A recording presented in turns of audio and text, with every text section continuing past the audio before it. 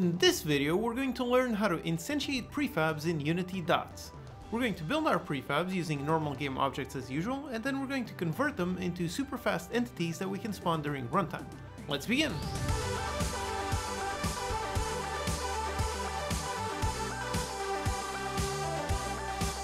Hello and welcome, I'm your Code Monkey, and this channel is all about helping you learn how to make your own games with in-depth tutorials made by a professional indie game developer. So if you find the video helpful, consider subscribing.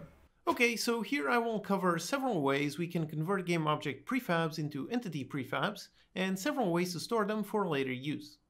Dots is still very much in development, so the best practices aren't yet known, so that's why I'm going to show as many different ways as possible.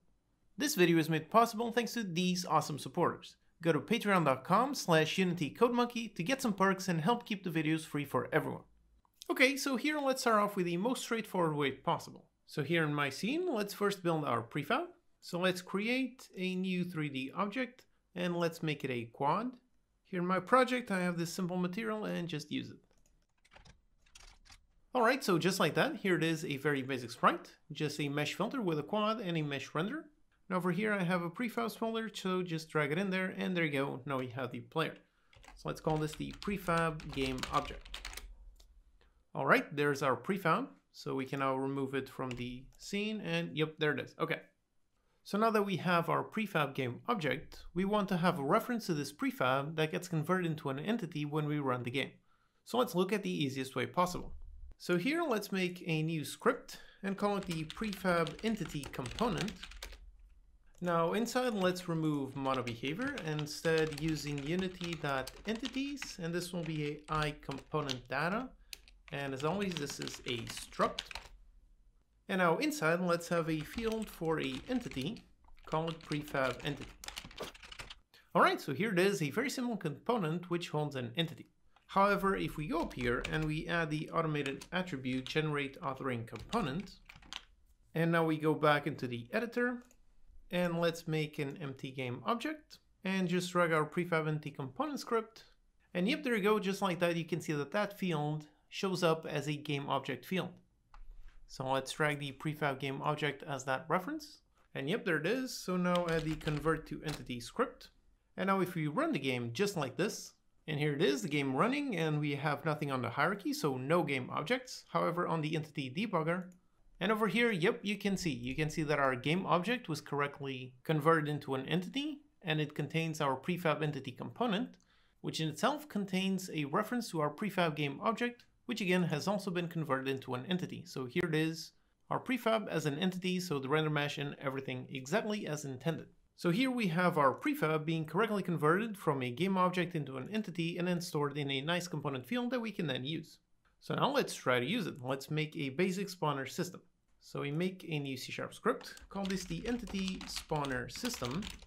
Now in here, let's make this a component system. Okay, so here let's make a simple timer to spawn some entities.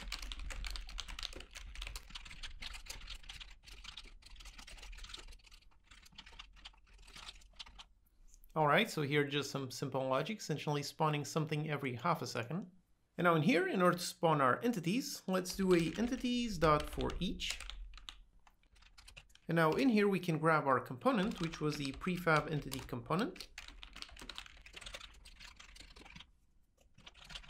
And in here we can simply call entity manager.instantiate, and we're going to instantiate, we use the prefab entity component to access our prefab entity. Alright, so just like this, we have our entities being spawned. Now let's just put them in random positions.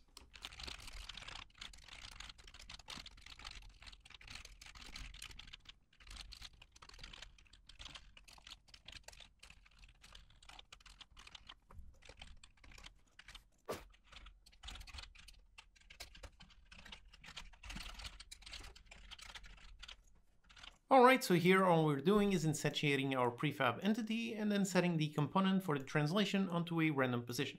Alright, so let's see. And yep, there's our prefab being instantiated. And if we pause and look at the hierarchy, yep, there you go, we have no game objects. So all of these are being instantiated as entities. And here on the entity debugger, we can see indeed our instantiated entities. So just like this, we have a game object prefab being converted into an entity, and then we're using that entity in order to spawn more entities. Awesome. So here we have the simplest and most straightforward way of converting prefabs into entities and later spawning them. We just make a component with an entity field, and we add the generate authoring component attribute. In doing so, we get a field that we can actually put a game object inside, and the conversion system automatically converts it into an entity. Okay, so now let's look at another approach. First, let's make a script where we can place our prefab reference. So let's make a new script. Let's call this one the Prefab Entities. And now in here, this will indeed be a mono behavior, okay. So first we have a simple game object field. So a public game object for our prefab game object. And back in our scene, let's create a game object for our prefab entities, and we use our script. And there you go, we have a field for the normal game object, and we just drag our reference. Okay, so far so good. And now here, back in our code, we're going to also add using unity.entities. And now we're also going to implement the interface iConvertGameObject2Entity. This is the interface that is used by the conversion system in order to convert a game object into an entity. So we implement the interface, which uses this function. Now what this does is it converts this game object into an entity, and afterwards we have the entity that has been converted, so we can use it to add more stuff. So now during the conversion process, we want to convert this game object into an entity. And now the way that we do that is using the game object conversion utility. And this one has a function called convert game object hierarchy. And here we take the root, which is going to be our prefab game object, okay. And then we need some settings.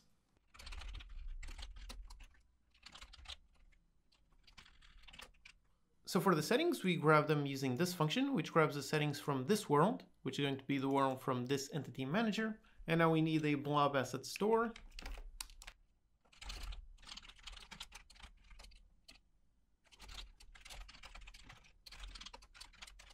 And just like this. So now this one returns the converted entity. All right, so here we have our entity that has been converted from our prefab game object. And now in order for us to use this entity in some sort of spawner, we need to store it somewhere. So one very simple way to store something is to use a static field. So here let's add a public static entity for our prefab entity. Then we set our static field, so prefab entities.prefab entity, we set it to this prefab entity. All right, so after the conversion and storing it in our field, now we can go into our spawner system. And here previously we were using this method where we were grabbing it from the component. But now instead of doing this, we do the same code for spawning our entity, except we grab our prefab from our static field. So there it is, just like that. And finally, in order to make sure that the conversion system calls our function, we're already implementing convert game object to entity. So all I need to do is back here in our game object that has our prefab entities, we also add the convert to entity script. All right, this should be working. Let's test. And yep, there you go. We have our entities being instantiated the same as previously. Again, no game objects, all of them as new entities. So over here, we saw a different approach of converting a game object into an entity. And we also saw a different approach for storing our converted entity, in this case in a static field, which over here has the benefit that we do not have to do an entities for each in order to grab a specific component. We can access the static field from anywhere in our code. Alright, so this is our second method, using the iConvertGameObject to entity and the GameObject conversion utility. Now let's look at another approach. So let's make a new C# script. Let's call this our Prefab Entities version 2, okay. And now in here, let's remove these, but again, leave mono behavior using unity.entities. And now in here, we're going to implement the interface iDeclare referenced prefabs. So this interface must implement this function, which as you can see, takes in a list of game objects. So let's add our prefab field just like we did on the previous version. And now when we have this function being called, we simply go into the referenced prefabs list and we add our new game object. So this is adding our prefab game object into the reference list for the conversion system.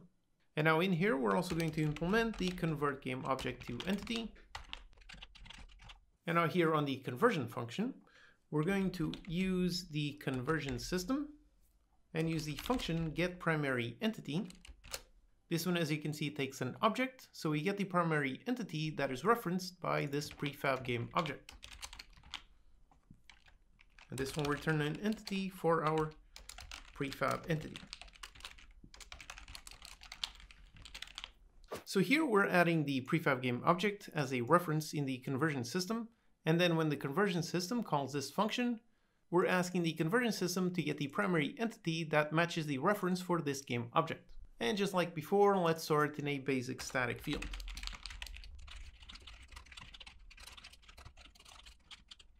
Alright, so there it is. And now in the spawner system, we use that field instead. And now here, back in our code, here we have the previous game object. So let's replace these prefab entities with the second version. And there you go.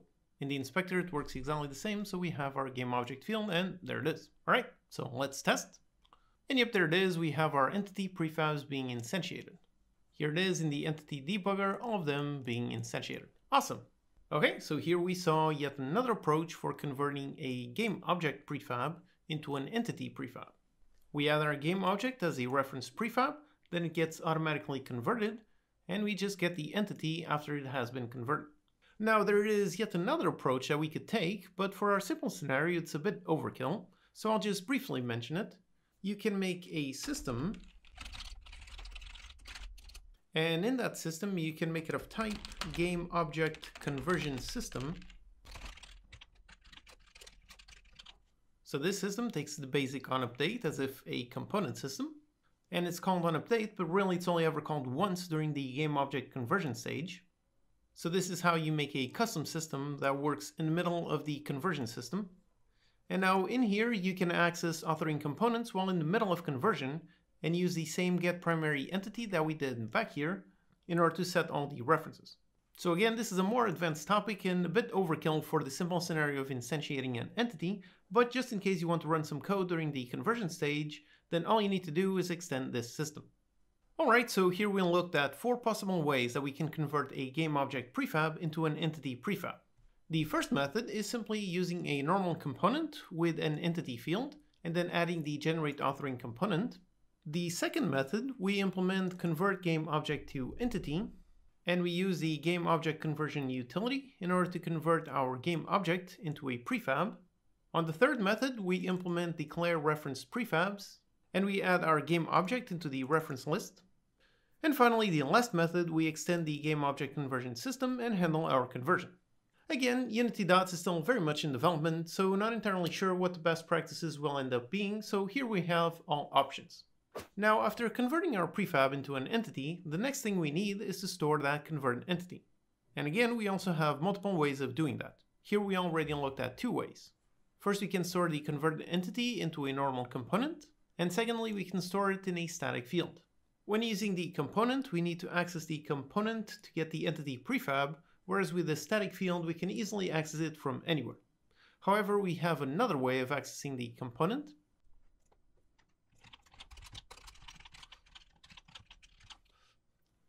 Instead of doing an entities for each, if we only have one prefab component, as we should, then we can access it as a singleton. So instead of our for each, we just use get singleton of type prefab entity component. This returns our prefab entity component. And then we can use pretty much the same code as previously. So you grab the prefab inside of our component, our prefab entity, spawn it, and so on. So let's test. And yep, there you go, everything still works. So here, using singletons, you have another method of grabbing the prefab entity. Now, yet another approach we have of storing the prefab entity is using a blob asset. Blob assets are really interesting, so I won't be covering them in a dedicated video in the future. Okay, so all in all, here we covered 4 different ways of converting game object prefabs into entity prefabs. And we also covered 4 ways we can store and use our converted entity prefab. Again, as I said, the entire dot stack is still very much in preview, so not entirely sure which one will end up being the correct standard practice, so for the time being, use the approach that you prefer. This video is made possible thanks to these awesome supporters. Go to patreon.com/unitycodemonkey to get some perks and help keep the videos free for everyone. As always, you can download the project files and utilities from unitycodemonkey.com. Subscribe to the channel for more Unity tutorials, post any questions you have in the comments, and I'll see you next time.